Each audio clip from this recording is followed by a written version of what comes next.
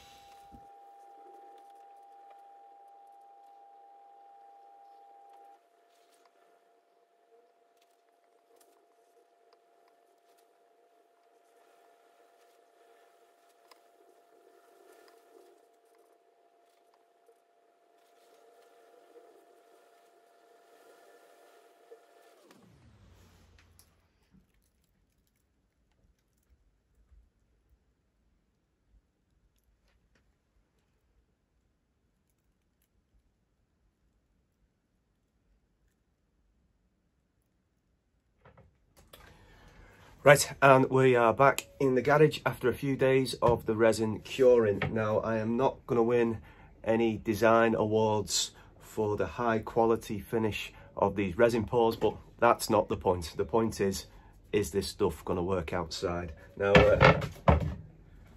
particularly that one, but I found a use for this one. Oh, just a quick point. Always make sure you rest it on some polypropylene sheet, because something like that might happen, you weren't expecting it.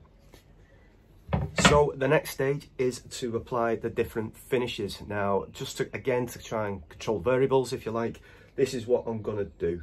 The fifth one is actually still curing inside, because that's had the clear glass cast coating applied over it. So I'm going to give that another day or two before that joins the experiment, if you like. So number one is going to be, 1 and 2 are going to be the two that are actually designed for outdoor use. So number 1 is going to be the Roxil. Number 2 is going to be the outdoor varnish. Number 3 and number 4 are the internal finishes, if you like. So the Heidelberg, Prolignum, and and number 4 is going to be this one, which I over poured, but I'm going to sand that down, and I'm actually just going to sand this down to just basically going to polish it up. So no finish on this one at all, as a control, if you like, to see, compare that against the other finishes. Everything's going to get 2 coats. We'll, let it dry in between, might just give it a little fine sand down, and then we are going to apply it to a board, so they're all going to be in the same place outside in the garden, and we're going to leave it for 3 months. Okay, so let's get up to me pop-up workbench outside and crack on with getting the finishes on.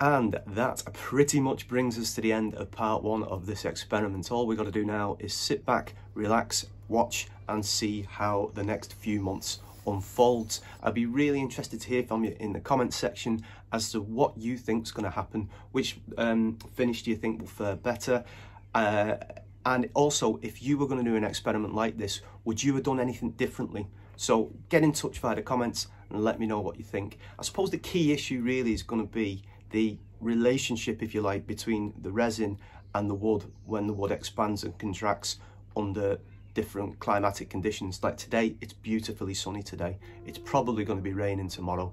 So let's just see what happens and we will revisit it in the autumn. Okay, take care everyone. I'll see you soon. Look after yourselves and thanks very much.